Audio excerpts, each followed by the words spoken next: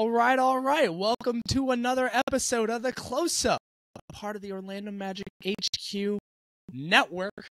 I'm your host, Stephen Cameron, and today is a very fun, special episode. We're doing a little one-off today because we have ex-Orlando Magic beat reporter Khobi Price in the house tonight. He joins us as the Magic face the Lakers at Amway, which is really fun.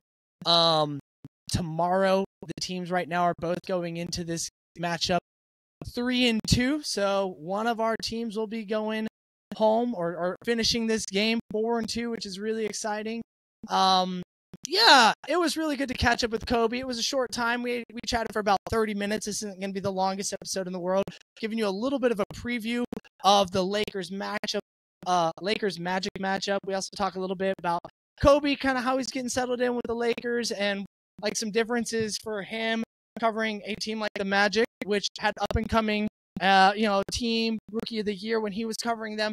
Now covering a team like the Lakers, huge spotlight on them on a big basis, and needing to cover a player like LeBron and stuff like that. So it's a really fun, insightful conversation. I think y'all are gonna enjoy it. Khobi's great, man. Like Jason's doing an awesome job covering his spot at Orlando Sentinel. I wish there was space for both of them, but obviously Khobi's doing some really great things out in LA and taking some really good steps for his career. So more power to him. This episode is brought to you by BetOnline. The last of the major pro sport leagues is off and rolling with college basketball, and it's ready to go as well. BetOnline remains your top spot for all your live betting actions and contests. So if you want to bet that the Orlando Magic are going to whoop up on them Lakers, BetOnline is your place to go. Just go to BetOnline and place your wagers. You can do it. You can make that money. You can get them bags, right? NFL, college football, UFC, and NHL are all in full swing. So is the NBA. BetOnline is your number one spot for wagering news, odds, trends, and predictions. All the hoops betting action along with every sport available at your fingertips with both desktop and mobile access anytime. Head to BetOnline today and remember to use code BLEAV. That's BLEAV. BLEAV. That's the promo code for your 50% off your welcome bonus on your first deposit. So again, first deposit, BLEAV, gives you 50% welcome bonus. I think that means if you deposit $100, you're going to get another 50 as a welcome bonus. So that's 50% of 100 in your account to go gamble with and go make some cash. Hit the over on the Magic season total.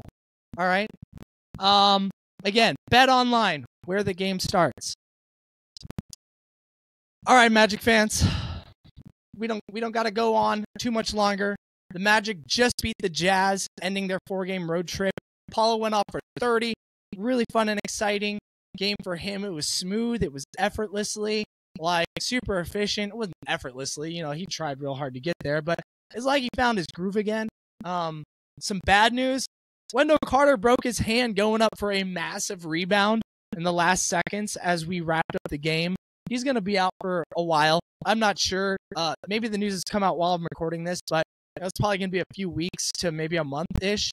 That typically takes a little while. He's got one of his things have broken. Gary Harris had a sore quad and didn't play the second half. Hopefully it's just some management. He'll be back tomorrow, hopefully. I'm not sure. Fultz didn't play in this game either. He had a swollen knee.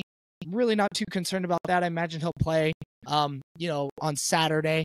So it'll be fun. We ended up that road trip going 2-2, which is awesome. And since we got the W versus the Rockets, the home opener, that leads us at 3-2 right now, above 500 record.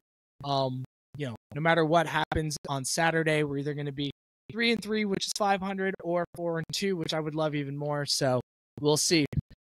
Big things happening, guys. Enjoy the conversation. Let's get it. Let's go Magic. All right, everyone. Like I said in the intro, we got Magic part of us. He might have left, but he's really a part part of us. We got Khobi Price in the building. What's going on, Khobi? How you doing, man? What up, man? I'm good. How you feeling? Dude, I'm good. It's Friday. Beautiful day outside here in sunny California. Probably feeling the same over there in Florida. You and I, we kind of switched spots. You came back to Florida. I'm in California. I guess we could have just traded jobs for a little bit. Man, first off, welcome back, man. It's good to have you back on the podcast. It's last time we spoke was you were Orlando Magic Orlando Sentinel reporter, and now you are with the Los Angeles Lakers. Before we get into the Magic Lakers game coming up tomorrow or today for the fans that are listening to the show, let's just tap in, man. How you doing? How's your transition to LA going for you? Yeah, man. How's LA? Is that lifestyle for you versus the lifestyle in Orlando? Or do you kind of prefer getting back into Orlando? What you thinking? Lifestyle wise, I can do either or. They both come with their benefits and drawbacks, if you want to say a phrase it like that. Sure. But I'm enjoying it. I'm enjoying the transition. I'm enjoying, the season actually starting. It was kind of a weird time when I jumped in, just because my last day in Orlando was the night of the draft, and then my first day in LA was the Tuesday before free agency started. I think maybe that Friday or Thursday, whatever that day was. So it was a weird spot to the first 2-3 weeks were just ridiculous. And then after Summer League, it just died down so quickly. So it's honestly been great more than anything to actually just get the season started back up.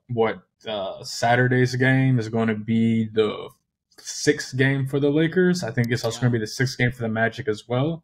So it's just been good to actually get regular season NBA basketball back and just seeing what the Lakers look like outside of theory. I always say that in training camp, everything sounds great in theory. Everything sounds awesome. And then it's okay, let's actually apply this in real time in a real game. And then, some things work out, some things don't. And you have to tweak, whether it's make adjustments, whatever it may be. So for me, it's just been good to actually get the games back and being able to go about it that way. No, man, I feel that again, it's in theory conversation. What are these lineups like? How are they going to respond to certain situations on the court? And now we're actually collecting data, early data, small sample sizes, everyone says, but we're collecting that information and able to, start seeing results on the floor and allowing these guys and players to just do what they need to do. Kind of still role talking more about you, not so much about the teams yet. What's been a different, you covered the Magic, smaller market team. Granted, some fun stuff going on. You got to cover the Rookie of the Year. Really generational, that we feel type of player, exciting in Paolo and really smart, high-end player in Franz. To now covering the most talked about team in the NBA. Someone who's got, a team with LeBron James. You got fucking LeBron James, let's just be real. That dude's a beast. He's a monster. Not just on the court, but off the court, media-wise. One of the most important people to ever play the game of basketball and whatnot. What are sort of the differences within your role and how you cover a team when it comes to Orlando versus the Lakers? For me, so I guess from the outside, this is a different level of attention just when you do have a player like LeBron James on the team. And that it's almost, I forget, I think it might have been Darvin Ham referred to as it was in before around the game, the Lakers Kings game. And we were just talking about, that was the 20th anniversary of LeBron, making his debut and just how, as great as the expectations were of him, coming into the league, he somehow find a way not to just meet them, but also exceed them. And he's created this LeBron James world along the way. So, not being quote unquote inside of it in that sense, but just being, I guess, around him more, just in terms of the job, that's been something that's eye opening, to be honest with you, just seeing that magnitude of star power, star player, and just the outside attention that comes with, whether it's in a press conference, whether it's in, how the media handles things regarding coverage of LeBron. Seems like every sentence he says is some kind of story that you could read about, just anything. It's honestly fascinating to see. But it's just that's probably the biggest thing, just the outside attention. In terms of me, I guess in my role, I don't. Is I guess this is more reflective of uh, how I try to approach the Magic beat reporter role. It doesn't really feel like a whole lot different in terms of how I approach for the Lakers beat role or beat reporter role. It's more so just different nuances, but my approach is still very similar. Maybe I find like a little bit more of like something a niche to get into, and just working on 6 games in working on that. But in terms of like how I approach it, it still feels fairly similar to how I approached things in Orlando, more or less. Maybe with like a couple tweaks here and there with some small details, but not like these grand adjustments. That makes sense. When it comes to like navigating team politics, I mean, you worked covering under John Hammond and Jeff Weltman, and sort of how they like to present themselves and have the team present themselves within the media. Sometimes things were a little bit closed doored. Sometimes things felt scripted, particularly when you asked about like certain injuries and stuff like that. It might have loosened up a little bit towards the end, but that's kind of how it can feel sometimes from fandom and stuff like that. Now you're working with Rob Pelinka and a whole other front office and coaching staff. Have you felt differences in communication styles between one or another? Not necessarily that one is better than the other, but just like, or is it kind of like status quo, how like, this front office is communicating the same way as like the Magic did, and it's sort of like just like a normalcy within the NBA? I would say it's too early to tell. Sure. Just because, like I said, just also the time of when I joined, like there hasn't been a whole lot of those situations that you're describing so far. Right. Just because what has been 2 weeks, we're about to finish the second week of the season, and there hasn't been there's been a fair amount, like in terms of injuries. I guess on the Lakers side, there's been a fair amount of injuries so far, but they've been up to this point pretty, I guess transparent in that sense, in terms of like, all right, we're going to reevaluate this guy in 2 weeks. Yeah. Which I tell people, like, for me, it's like, all right, I mean, I may ask like an update and then, but at least I know from that standpoint of, all right, like this person's going to be out for 2 weeks essentially. So too early to tell. But yeah, I mean, well, I guess it's one of those, we'll see as the season goes on, like how the external communication is handled in that sense.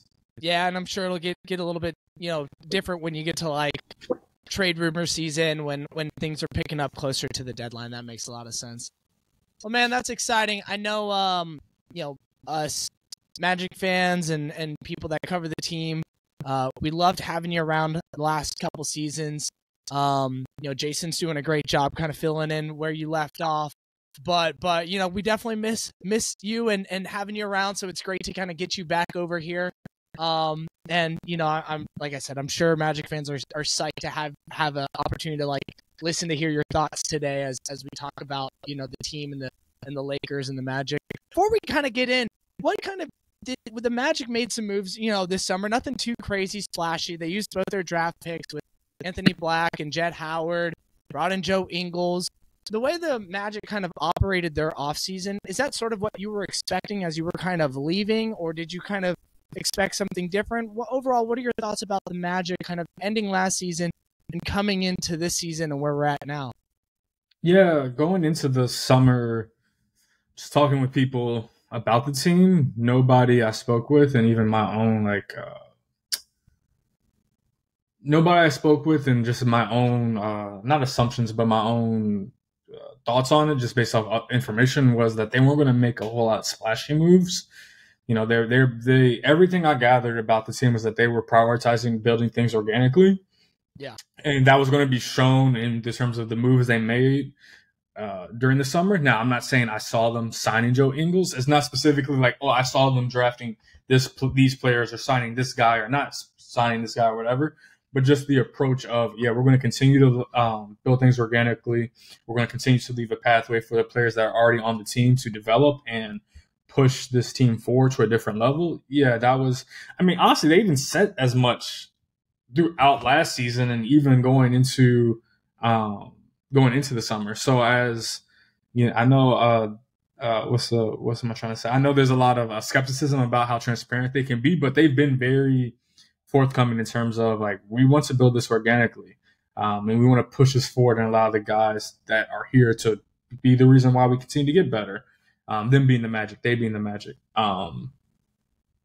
But how long that lasts for? I mean, I think this is going to be a pivotal year for them in terms of figuring out, these guys or who's really a part of the core of this group that's going to help push it forward.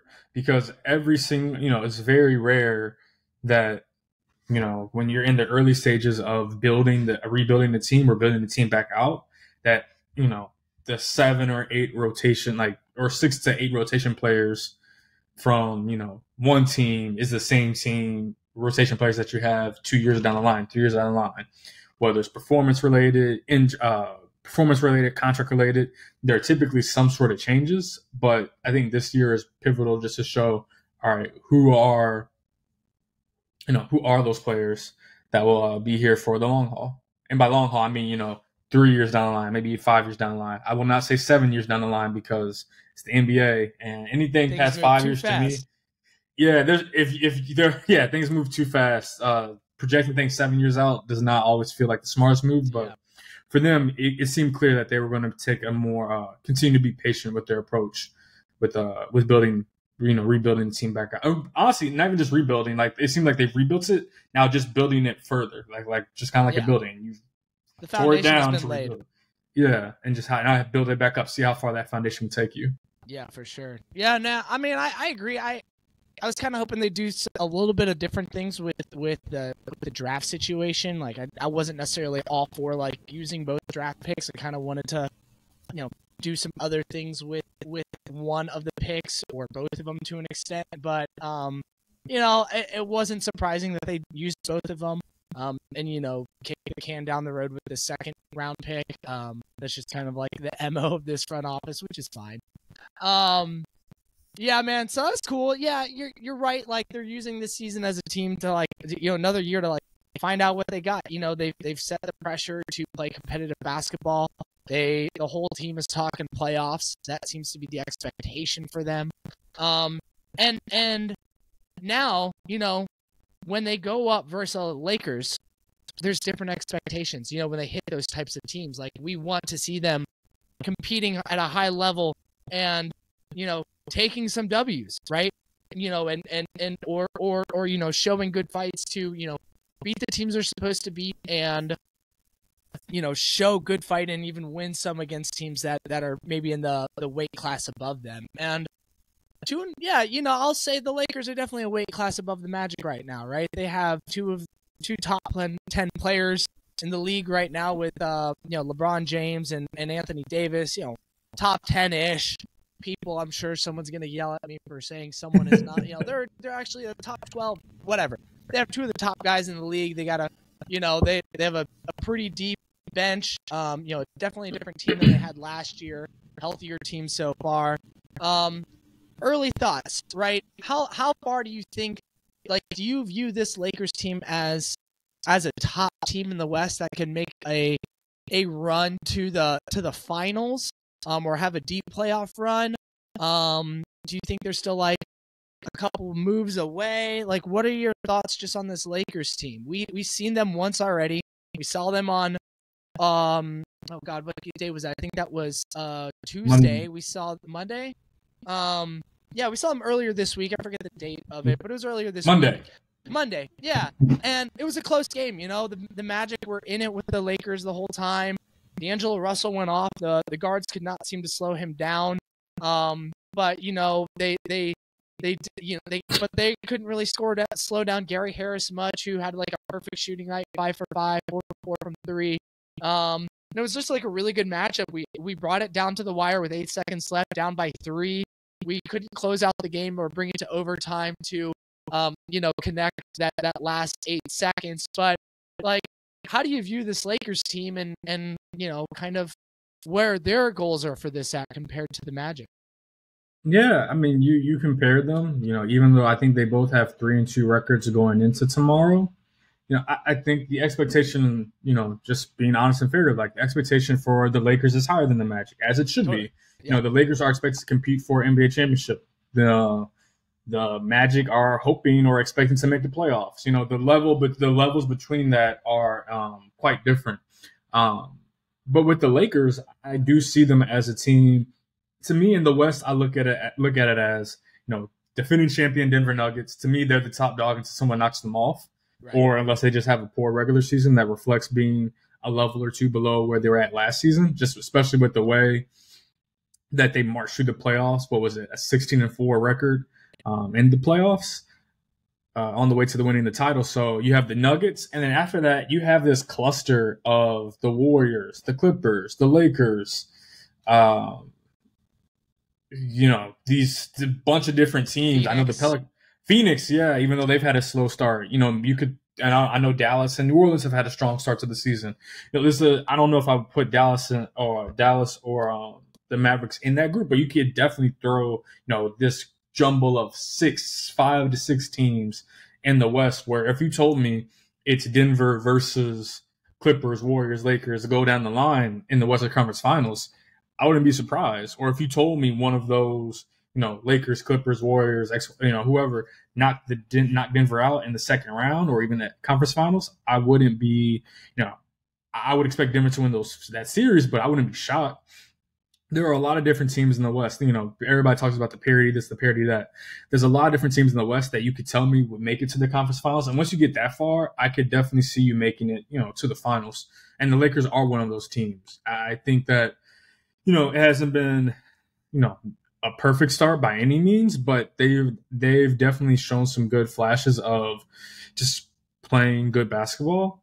And I think they're figuring things out. The injuries have started to, come up here and there, like I know they have for the Magic as well. But I think there's a team in here that can compete for a spot in the finals. Now, whether they find that team or whether that team's revealed throughout the course of the regular season or the playoffs remains to be seen. But there is a team in there that I could see, competing for a spot in the Western Conference Finals. I mean, you got LeBron James. Any teams that has him, even at 39 or however old he is, ancient man, still dominating. Averaging whatever, something ridiculous. He's playing like a madman right now. It's pretty awesome to see. Man, let's get into this matchup tomorrow. So we got the Lakers versus the Magic, and it's in Amway. Both teams are 3-2. Both teams are kind of figuring themselves out a little bit. It took Paolo a hot minute to kind of find himself, where last night he had a really smooth game to 30 versus the Jazz. Magic lose some key players last night. It's unknown about the status of Gary Harris and Markelle Fultz for tomorrow, at least as of now, from what I've seen and checked. Maybe something's come out in the last hour that I haven't seen. We know Wendell Carter's got a broken hand. He's going to be out for a few weeks, probably, maybe a month-ish. So there are some changes from what we saw earlier this week to what we're going to see tomorrow in Amway Center. Or today. I'm not sure exactly when this podcast is coming out. So sorry, listeners, if I'm saying tomorrow and you're listening to it on Saturday morning, it might come out later today. I don't know. So, we have a couple of things that have changed, but we also have some teams that are starting to find a little bit more about themselves and their identity offensively. With the Magic, with Paolo going off, again for 30, kind of getting his confidence last night, I think, and kind of starting to find that balance with his shooting and aggressiveness. Franz has had a really nice start to the year. Still there. With the reduction of Wendell Carter, do you think the Lakers are going to really focus a lot of attention on Anthony Davis on the offensive side? Or do you think that's still going to kind of be more of a balance between who's hot, with D'Lo potentially going, getting going again? Or do you think their offensive system is going to change at all, I guess, with the fact that Wendell Carter has dropped out of, the rotation? I would expect it too much. I mean, I know they're trying to emphasize. I think regardless of the matchup, they're trying to make sure that they keep AD involved in the offensive game plan. Regardless, just because in that first game against Denver, I think Denver did a good job of, making it hard for the Lakers to get AD involved in spots that he's comfortable. And then he also just missed shots that he would, could make. I think he went 0 for 6 in the second half versus Denver. Maybe could have gone 2 for 6, 2 for 6 if he made shots that he normally would make. But since then, they've really kept him involved. I forget which game it was, whether it's against the Magic or even, I think it was against the Magic. They, keeping him involved in different kind of sets, keeping him involved just movement-wise offensively. And yeah, if Wendell's not guarding him, because he's out, I would imagine they'll push that button even more, especially with the role that AD's been on the past few games. I think he's averaged something like 20. Sure, I don't even remember. I'll bring the numbers up later, but it's been something ridiculous the past few games since the season opener. 26 versus us, so. Yeah, he's been rolling. We had Wendell, and that didn't really seem to stop him much anyway, so it's okay. Yeah, AD's been rolling. He's been, since the season opener, it's been 30, 26, and 27. Yeah. And then, getting the rebounds, blocks. Like, he's just been dominant. So, I don't feel like they're going to do anything differently because they've already been in the motion of, like, let's keep AD involved. He is, the reality is, LeBron James is 2 months away or a month and a half away from turning 39 years old. We can't, you don't just put the ball in his hands all game and just rely on him all game. There's going to be a sprinkle of D'Lo, Austin Reeves, but a lot of it's going to revolve around AD, get the guards, getting him involved, the ball handlers getting him involved. But a lot of it is going to center around, his roll gravity, his post-ups, and his just ability to suck in the defense, when he's in the paint or towards the middle. So that's not going to change. And at least I wouldn't expect it to change, with Wendell being out for Saturday's game. I'm wondering with the Magic right now, given the situation that they're in, coming home, Jonathan Isaac has been pretty healthy. They've managed him a little bit. They didn't let him play on the back-to-back, versus the Clippers after they played the Lakers. I'm wondering if this is the game where we see him played his most minutes, push to 20, low 20s. They probably won't match him as a starter minute, but I wonder if they throw him as the starting 5 next to Paolo and have him go up versus AD, or maybe he's one of the first guys off the bench to kind of give AD some defensive problems, because he's probably the only person on this team that has a chance of slowing down Anthony Davis, in my opinion. Mo Wagner has been a better defender this year, but he's not really a defensive threat. Goga is in theory a pretty decent defender, but haven't really seen him play much this year to know how he's looking and stuff like that. I had a decent FIBA run, so it'd be interesting to see how they utilize Jonathan Isaac versus Anthony Davis, if that's the route they decide to go positionally. Now, man, what do you think the Magic have to do to slow down? You're good. You need to get that? Okay, cool. What do you think the Magic have to do to slow down D'Angelo Russell? Because last time, we had Suggs and Fultz out there, and he had a heyday.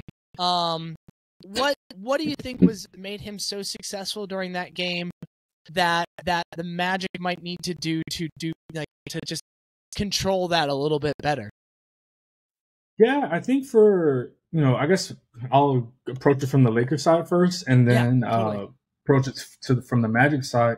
For D'Angelo, that was really, I think, his first. He had a couple of, or a few, just not typical street performances for him leading into that game. So for D'Lo, that was his all right, he's starting to get the ball rolling, and he even had another really good game against the Clippers. I think that was on Wednesday. So for him, it's very much between him and Austin, I think what the Lakers are looking for are for those two to really, keep the offense afloat.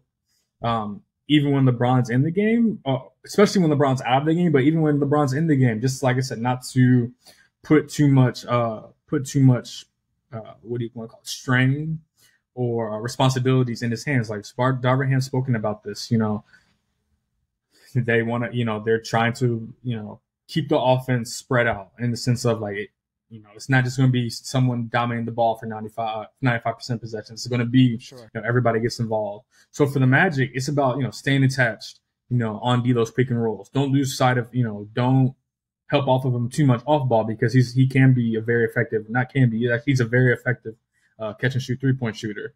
So staying attached on those pick and rolls, trying to stay on his hip. He can get you with a little shoulder shrug. He's a little stronger than maybe he was the previous few seasons. So I think for Mark, I don't know what Markel's status is going to be, but whether it's Markel, Jalen, if Anthony Black gets those minutes, or gets more minutes, Gary, Cole, like just staying attached on the pick and rolls, which is a much harder thing to do than it is to say. And then just being mindful of where he is, because, the Lakers, the one thing the Lakers do have, they have a lot of good passers throughout the lineup, including in the front court. Jackson Hayes is impressed in that regard. Christian Wood is a very capable passer. AD is a good passer. LeBron's obviously LeBron. So those swing passes can happen so quickly. So if you lose focus for a second and D'Lo's freed up, then that second of just being open can get him rolling. And it seems like with D'Lo, once he gets rolling, it can be hard to slow down, because he's able to do it, off the ball, on the ball, from beyond the arc, inside the arc, just in a variety of ways. Totally. Yeah, no, that makes sense. Now, when it comes to, we're going to wrap this up because I know you got to go here in a few minutes. So I just want to ask a couple more questions, and then, we'll just say our goodbyes and, hope the Magic continue to just whoop that ass tomorrow or tonight. Khobi, from a just say Saturday. I'll make it easier for you. Saturday. Say Saturday. There you go. Thank you. You're helping me out here.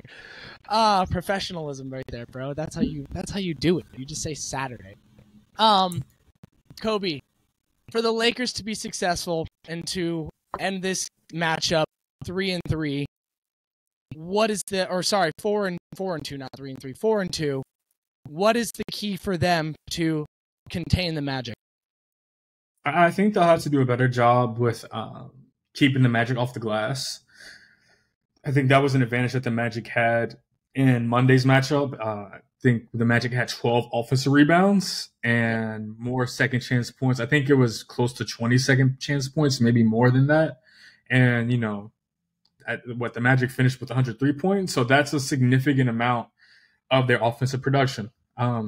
Keeping them out of transition, keeping them off the offensive glass is easier said than done, especially since those are areas that the Lakers just have struggled in, going back to last season.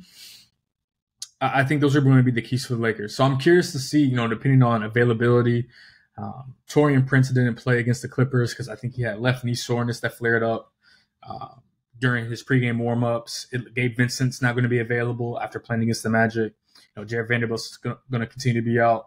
So I wonder if we saw against the Clippers, the Lakers starts, they use this front court of Jackson Hayes, Anthony Davis, and Christian Wood, just this super big lineup that I'm sure a lot of Magic fans want to see from their own group between, I know Wendell's at now, but, I know people want to see, J.I., Wendell, and Paolo on this floor at the same time. Yeah. I don't know if we'll see that lineup again, depending on player availability, but just playing big, the Lakers have had success with that, especially when it comes to defensive rebounding and just keeping it, one shot and go defensively. So I'm curious to see how much they'll lean on that again, whether it's, like I said, the three big lineup or even, more AD and Christian Wood, or more AD and Jackson Hayes and Christian Wood. Just they've already used those lineups before, but just lean more into it to negate the Magic's strengths when it comes to, like I said, transition offense and offensive rebounding. Totally, that makes sense. Now let's flip the question, man, because you know this Magic team pretty well. You just covered them for over a season. They're not too far away from what you remember, and you just saw them versus the Lakers a few nights ago. What's it going to take for the Magic to come away being 4-2? Yeah, the same, just the inverse of what I've just said. They'll have to, they're going to be a different team just because Wendell being out, which will change things significantly. Right, totally. I think the one thing for the Magic is keep the movement going. I think that's an area that, offensively, keep the ball moving, keep the player movement going.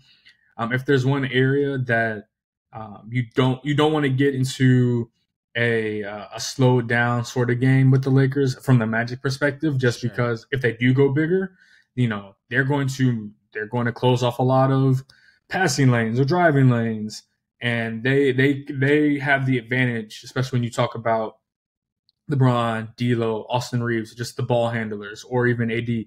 I think they have the advantage from the standpoint of, slower pace game, methodical pace game. I would definitely say that, for the Magic to win this game, they're going to have to be, play quick but not fast. Don't go too fast. Don't be out of control, but be quick and intentional with every movement on and off the ball, and keep the Lakers, keep them on their toes. Don't let AD, be close to the paint at all times. Don't let the length and size always be toward the rim. Trying to mix up the combinations or mix up where guys on the floor so you can kind of open things up a little bit, maybe from the sides, and try to get attack the offense from that standpoint instead of head on.